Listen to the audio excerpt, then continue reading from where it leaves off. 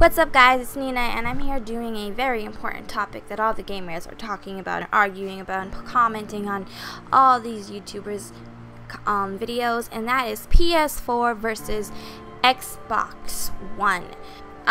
Before I get into that, I'll just say something about this gameplay. It's nothing special. I just wanted to do a commentary, so I just chose this gameplay. I guess the good thing about it is that I get a clutch and I get 5 kills in one round. That's the only kills I get in the whole entire game, but it's pretty badass and we do end up winning.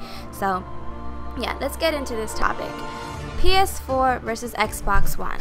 I'm gonna start it off by saying this. I am a neutral gamer and I like both systems. I grew up with both. I grew up playing the PlayStation first, the gray box, and the stupid open button would always get jammed. I would hate it, but that provided me letting me play, what was it? I played Grand Theft Auto on and Crash Bandicoot and all that awesome stuff. And then I got the Xbox and there was Halo, and I loved Halo. There was some game called Fusion Frenzy, if you guys know about that. And I got the PS2 and then Xbox 360, and then I kind of just left PS2. Well, I just left PlayStation after the Xbox 360 came out. Never got the PS3. I had played it with my friend's house, but I didn't like the controller. So will I be getting the PS4 or the Xbox One? The answer to that is both.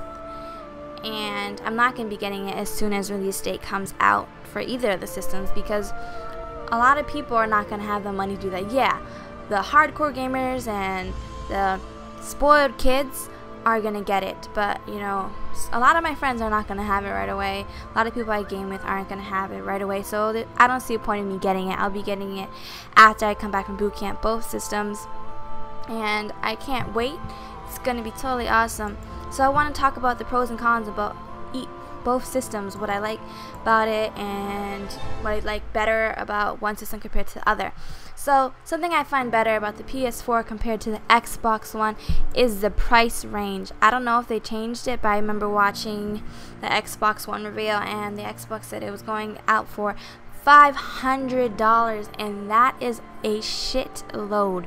Like, that is a ridiculously high amount, and I can't believe that it's even is $500. I mean, yeah, it's your new next generation system, but come on now. Not everybody has half a grand to spend. And the PS4 on the hand, their system costs $400, and you know, that's, even though it's just $100 difference, everything makes a difference. Everything does, and I really enjoy that. Well, not enjoy, I really prefer the price range of the PS4. I can't talk apparently, the PS4 over the Xbox One. That is a good thing.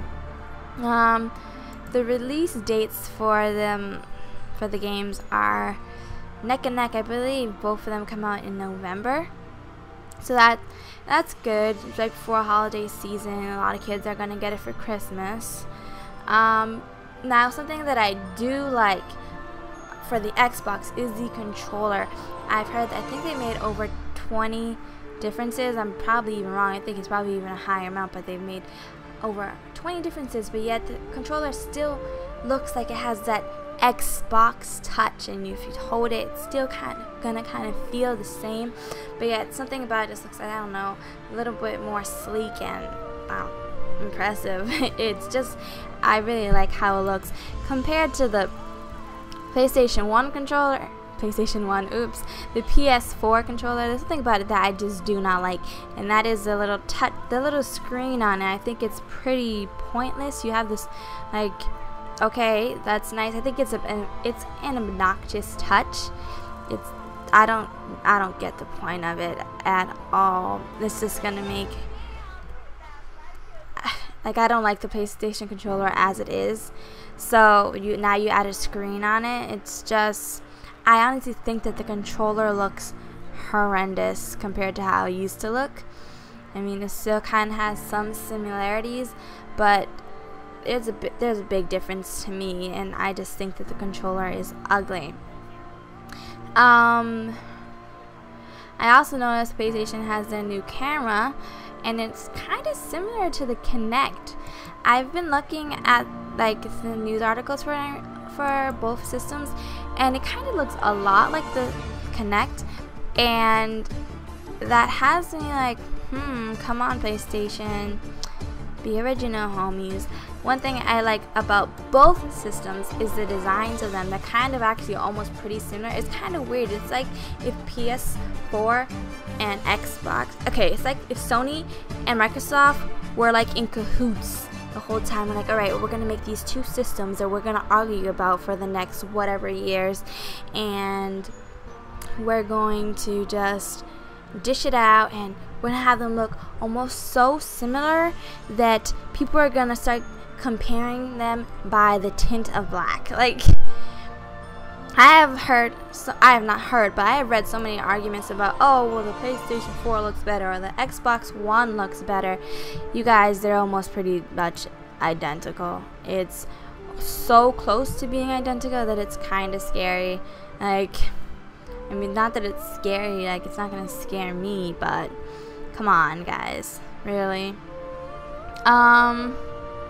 Oh, I just noticed that I've been talking longer than the video should be, so peace out, guys. I love you guys, and I will talk to you guys another time.